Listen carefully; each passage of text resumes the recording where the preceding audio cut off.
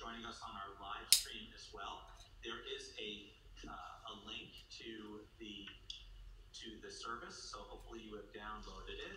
We're going to ask everyone who's participating in the service to come up here and read from the microphone so that everyone who is not here present in this our Mayerson Hall this morning will be able to hear what's going on and be able to participate. You need to come off of the microphone in order to make that happen.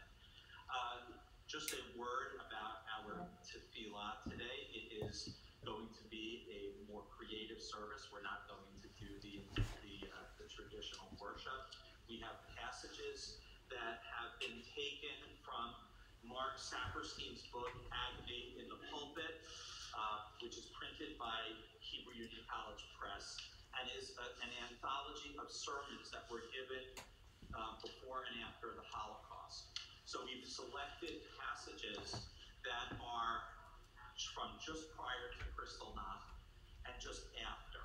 So just a word of remembrance for us is that the people who were giving these sermons, rabbis at the time, were not fully aware of what was going on, and also were not fully aware of what was going to happen in the future. So try to keep that in mind as you read what they said, as we read what they said.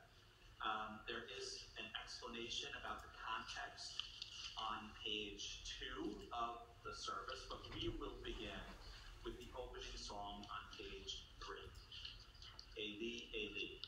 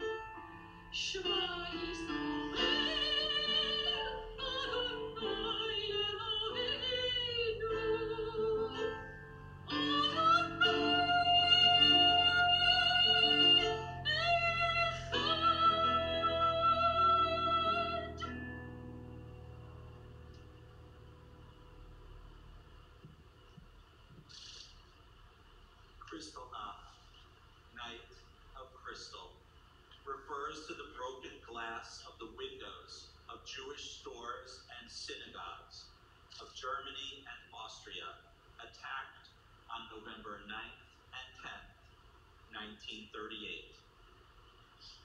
Ostensibly a spontaneous response to the assassination of the German consular officer in Paris, in truth, the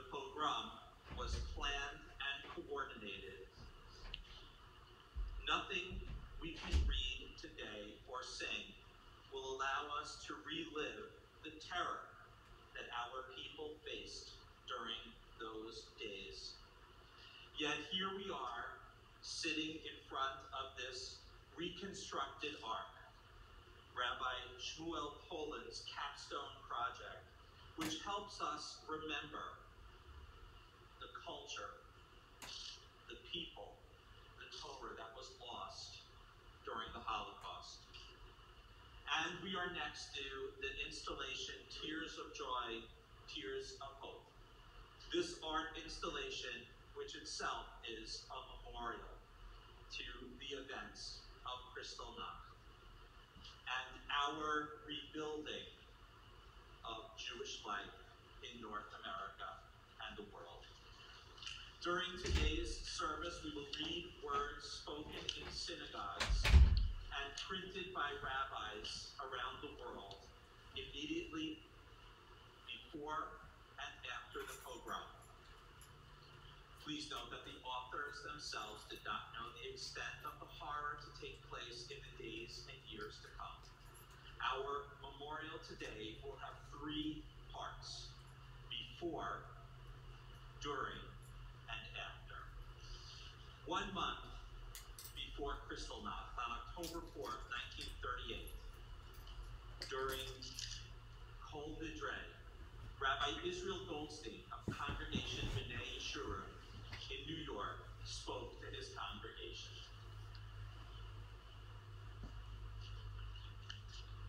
Today, living in a world of force, the Jew is excoriated by the high priest of force because his Bible has imposed a conscience of righteousness and justice upon the world. The prophets of might want neither the New Testament nor the Old Testament. Both testaments are condemned as a menace. In 1933, upon assuming power, Hitler and Nazism served notice on the world that they repudiate democracy, excoriate liberalism, scoff at the principles of human equality and brotherhood, revile the religious traditions of Judaism and of Christianity, exalt nationalism, chauvinism, glorify race hatreds, defy international decencies, and extol war as the highest and noblest way of life. At the same time, they proclaim a special tenderness toward animals. Never before in the history of our trials and tribulations has the issue been drawn so clearly. We are proud in the knowledge that Hitler is allergic to Judaism, which also means to Christianity. Never before has the ethical basis of our existence been so convincing. It makes the Akedah, sacrifice, worthwhile. Jews in many lands stand not only on the physical war front, they are in the front line trenches of the spiritual war front. The story of Isaac's sacrifice at Moriah becomes a lesson in current events. The future will decide between the proponents of the book and the proponents of the sword. It is the modern phrase of the irreconcilable conflict between Jacob and Esau, and the Jew knows how to wait. Hitler talks about 1,000 years, he is merely talking. The Jew, when he speaks of 1,000 years, has to warn of 4,000 years of history to which to point.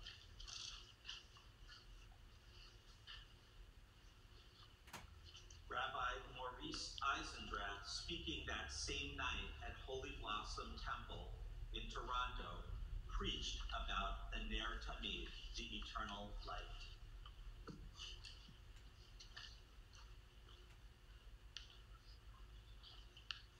Indeed, my friends, we are witnessing no new phenomenon today. Even though terrified, hysterical Jews, ignorant of their past and unaware of history's verdicts against our adversaries, believe that in this hour we are being confronted by something altogether unique. Hitler will succeed in extinguishing one after another of those lights, to be rekindled no more in our day. He will succeed as he overruns country after country and causes nation after nation to bend in cowardly retreat. Unless, my friends, in the house of Israel, as in the land of Goshen in distant Egyptian days, the Ner Tamid continues still to burn. And that Herr Hitler knows full well. Hitler and his ilk, and I fear he will now win increasing cohorts to his cause. Hitler and the peoples who follow him in all his vain, glorious madness hate the Jew because ever since that flaming word of God's revelation salvation entered the soul of Israel. The Jew has been the conscience of the world, the visible symbol, and at no time more so than in its atonement day, in this atonement day especially, of how far astray the sons of man had wandered. The Jew is maltreated, he is hated, he is rent asunder because he has believed in democracy, freedom, justice, peace. In age after age, when brutish men have sought to efface those ideals from the earth. What a bitter irony of fate. Of all the children of men, we are the most inhumanely treated because we believe most passionately in humanity.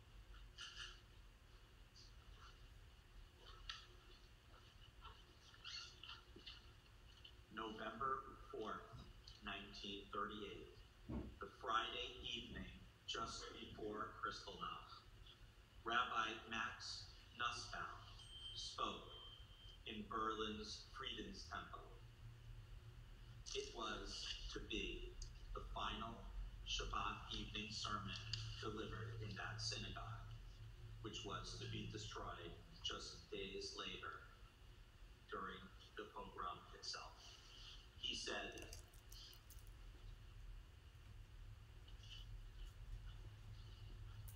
"How else is it possible that this great world of ours does not seem to be able to cope with such a tiny problem, comparatively speaking, of a few 100,000 people in need of a little space where they could live in peace and security? The world has become a slave of space, the slave of borderlines, of frontiers, and human beings are shipped back and forth between these sacred borders, as if the humans themselves were lifeless objects. It is as if this magnificent and advanced world of ours has never been told not to shed human blood, has never heard of families torn asunder, has forgotten how a father loves his child. In short, it acts, this world of ours, as if all elements of humanity, of humanness, do not exist any longer."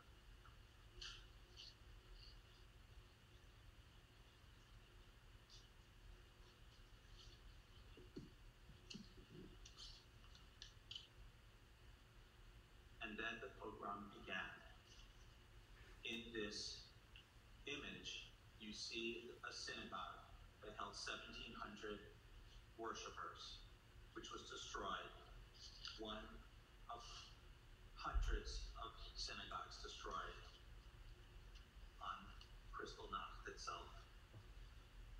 One brief testimony printed in our Mishkan Tefillah will be our reading for the events during Kristallnacht.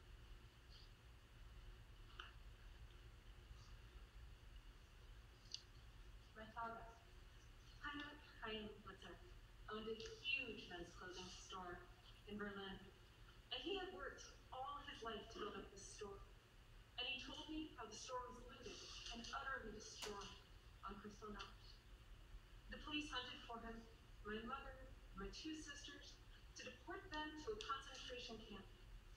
But a righteous Gentile risked his life to hide them in his attic until my father and mother and sisters were able to emigrate to America in February 1939.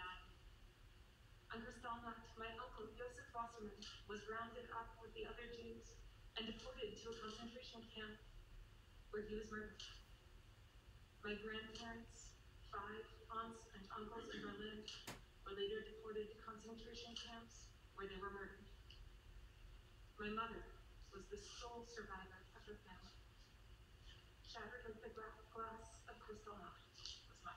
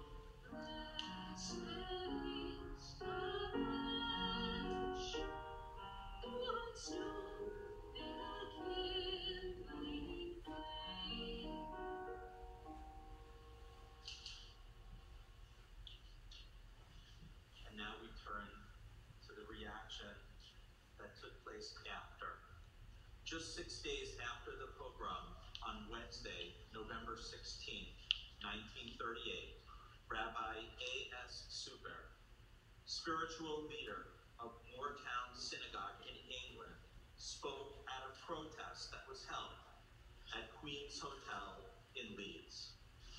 He said,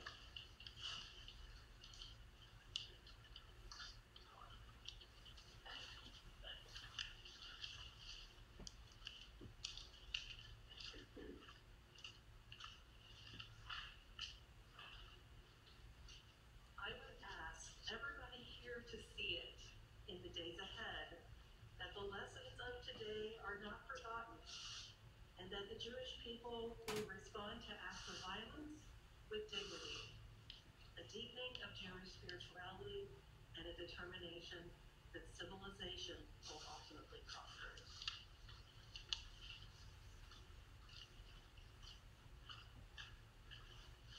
and then on Friday evening, November 18th, just 1 week after the pogrom, Rabbi Ferdinand Isserman of Temple Israel in St. Louis, Missouri, addressed his congregation.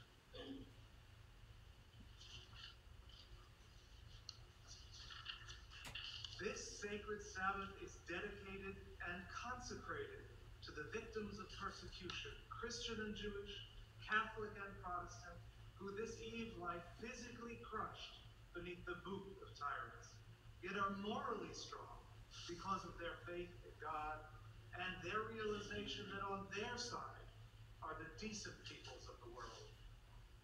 I feel that my first words must be of deep gratitude and thanksgiving to the political, intellectual, and religious leaders in America, of all parties, of all creeds, of all walks of life, who in the past week, with one voice, have prophetically denounced the injustice and cruelty, and whose aroused indignation became articulate in the statement of the president and in his recall of the American ambassador to Germany.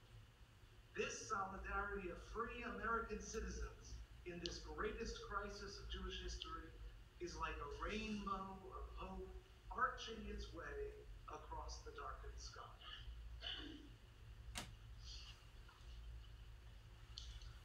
On Sunday, November 20th, special services of prayer and intercession on behalf of the Jews of Germany were held throughout England.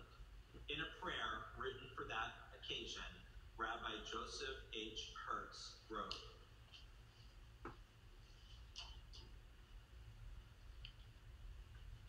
"The destruction of the synagogues, the defilement of the sacred schools of the law, should make every Jewish heart bleed. They must ask with the prophet, is there no balm in Gilead? Is there no physician there? It was some comfort to feel that good men and true were everywhere asking this question, and were seriously grappling with the problem. In England, America, Holland, and all free countries, they had evidence that the human conscience was not dead. English public opinion had never been one more unanimous or more sincere than they had shown during the past 10 days. A day of mourning was also declared by the Canadian Jewish Congress. On that day, Rabbi Harry Joshua Stern of Temple Emmanuel in Montreal spoke. Would that what some of us foresaw 5 years ago had not come to pass. But there it is. And I do not wish to play the role of prophet. However, I foresee darker, still darker days ahead for us. Christians and Jews are destined to suffer together for faith and truth, for democracy and freedom. Together, they will be forced to walk the Via Dolorosa. But through our trials and tribulations, we shall await the new dawn and work for that day, when all people shall come to recognize and live by the ancient injunction, thou shalt love thy neighbor as thyself.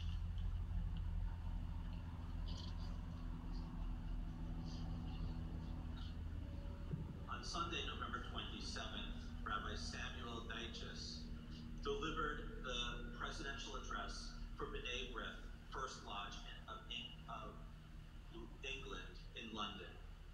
In it, he refers to, he will mention a debate that took place. That debate in Parliament led to the beginning of the Kinder Transport program, which would go on to rescue 10,000 German Jewish refugee children. Freedom and righteousness have hidden their heads. The sky is dark, hopes are vanishing, and the heart is heavy. What has happened in Germany during the last 2 or 3 weeks has staggered the world, has staggered the conscience of humanity. What can we do? 500,000 are drowning and call frantically for help. And the captains of the seaworthy ships on the ocean of the life of the nations, must cast anchor and take the drowning men, women, and children on board. Release from the concentration camp, often from torture and death, may depend now upon a visa to another country. We must help to preserve the moral basis of the world. We must not tire to call out violence, violence, and we must not weaken in our protestations against the wicked deeds of the evildoers. We must help to keep the conscience of humanity alive. The debate in the House of Commons last Monday was also an event with which to be gratified. The sky is dark, hope are vanishing, the heart is heavy, but new light must come, new hope, and a new, a comforted heart.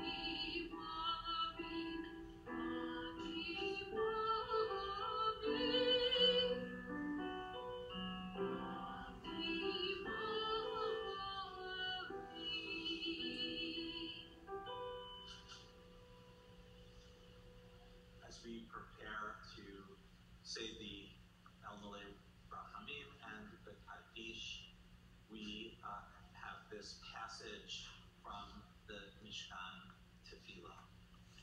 We have lived in numberless towns and villages, and in too many of them, we have endured cruel suffering.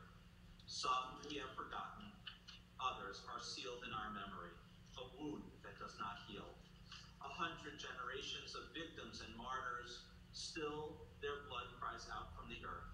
And so many at Dachau, at Buchenwald, at Babi-Yar. What can we say? What can we do? How bear the unbearable or accept what life has brought to our people? All who are born must die.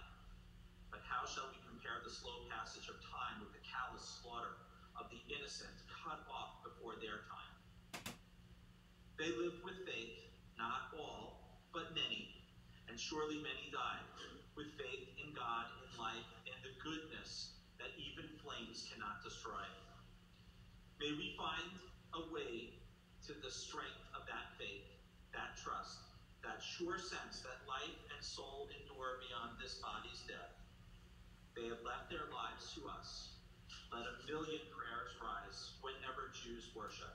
Let a million candles glow against the darkness of their unfinished lives. If you feel that you would like to do so, El Malay Rachamim can also be recited standing.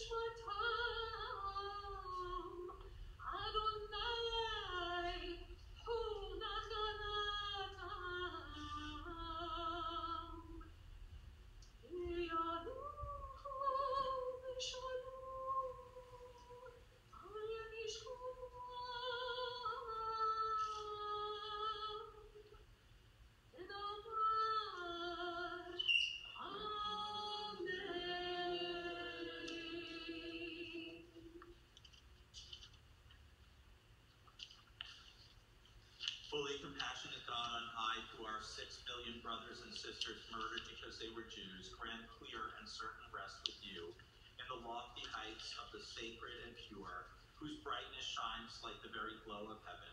Source of mercy, forever enfold them in the embrace of your wings. Secure their souls in eternity. Adonai, they are yours. They will rest in peace. And we say, if you'd like to be seated, I'm going to read the Kaddish list for our community.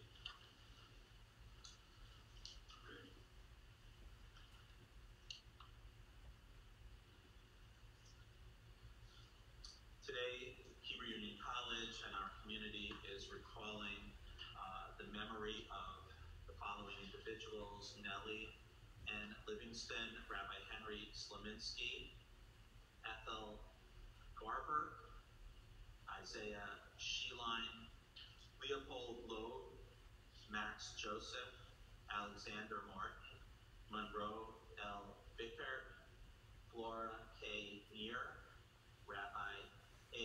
Allen Steinbach. We add these names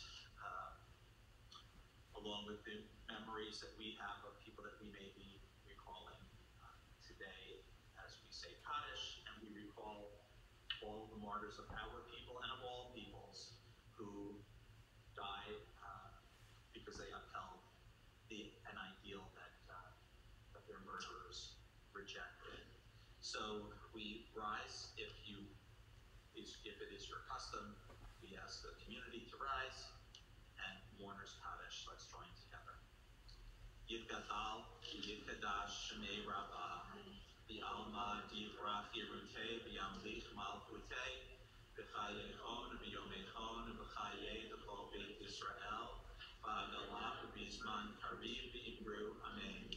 Yehi Shemei Rabba, B'barach, Le'olam, Olomei Almaya, Yitbarach, B'yishtabach, B'yitba'ar, B'yitromam, B'yitnaseh, B'yitadar, B'yitaleh, B'yitalal, Shemei Kedusha, B'rivu.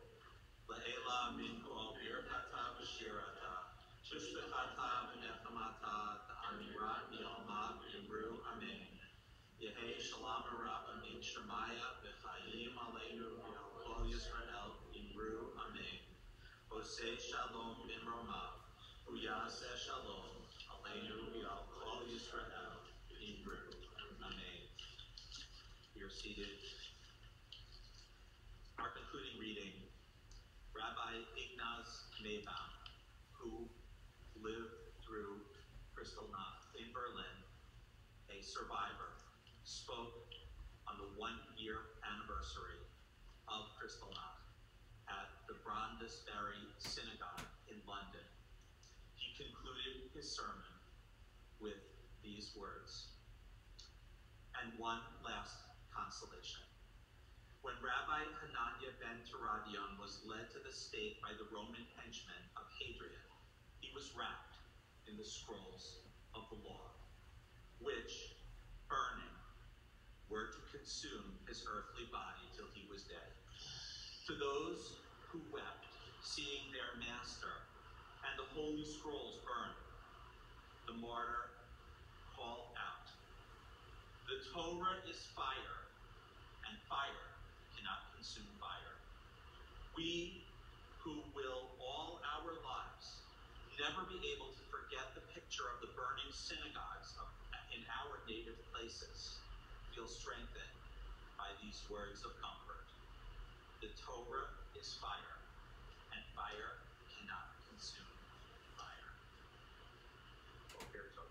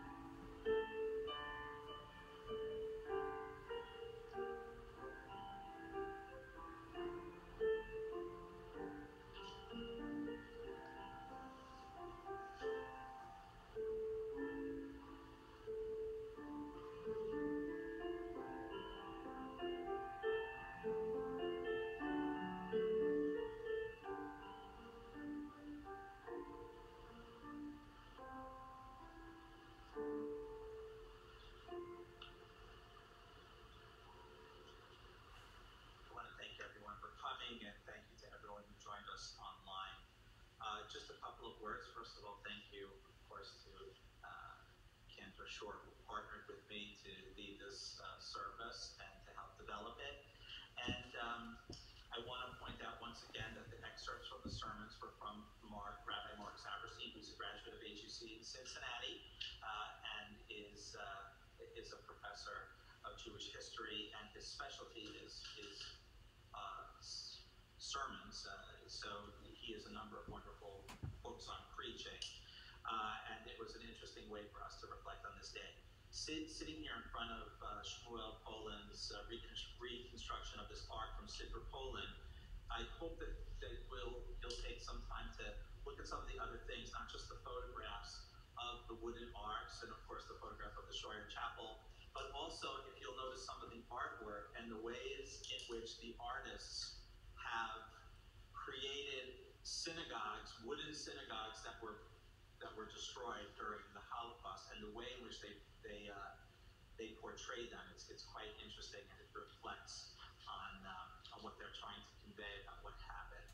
So I want to again thank everyone. I know that Shmuel is on watching the live stream, some members of his congregation, so we want to say hello to all of you. And I just want to thank everybody for coming. Boker Tov.